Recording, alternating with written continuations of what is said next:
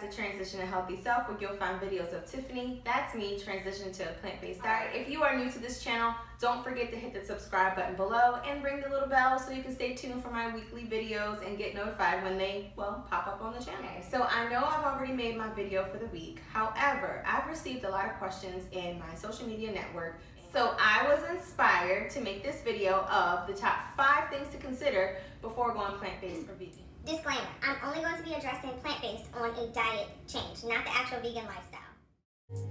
What's your why? Why do you want to go plant-based? Why do you want to go vegan on a diet change?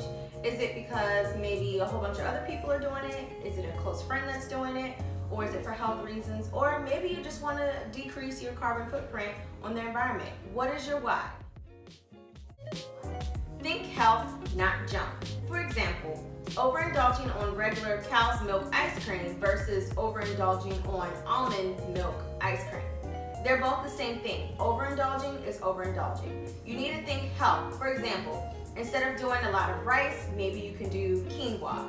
Instead of doing maybe noodles, you can do zucchini noodles from straight zucchinis. So you just want to try to find or think about, are you willing to do healthier options of your everyday food? Discipline and self-patience. Okay, so we all know that when it comes down to changing something, there has to be a little bit of discipline to it. For example, are you someone who likes to go out and educate yourself?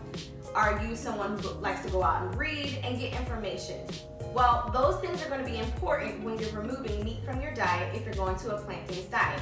I say that because your body requires certain minerals, vitamins, and nutrition. And yes, of course, animals do have those vitamins and nutrition, but you can also get them from having a plant-based diet. So it's really important to know, are you willing to go out and get that information so that way you can be living a healthier lifestyle in addition to getting all the nutrition that your body needs to function on a daily basis.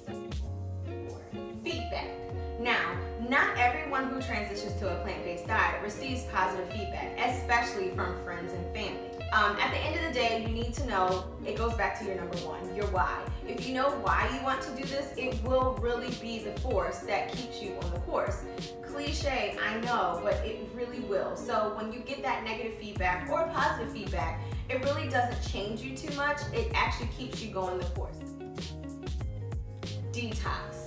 Okay, so I know a lot of you are like, oh, I detox tea every day, but I'm not just talking about detox tea. I'm talking about a full parasitic cleanse of maybe your colon or that particular lower area. I'll put some information down below in the description so you can see what I'm talking about a full detox cleanse before transitioning into plant-based vegan diet.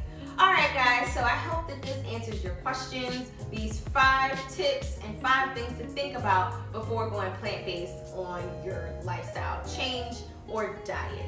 Okay, if you still have questions, please put them below in the comment section so I can answer them. And if you like this video, don't forget to give it a thumbs up or 2. Give it a thumbs up. Don't forget to subscribe and hit the little bell so you can stay tuned for my weekly videos. And remember, if you are transitioning in any area, don't forget to be positive, be patient with yourself, and most of all, inspire, educate, and make someone laugh today. Thanks for watching. Catch you at the next video. Bye.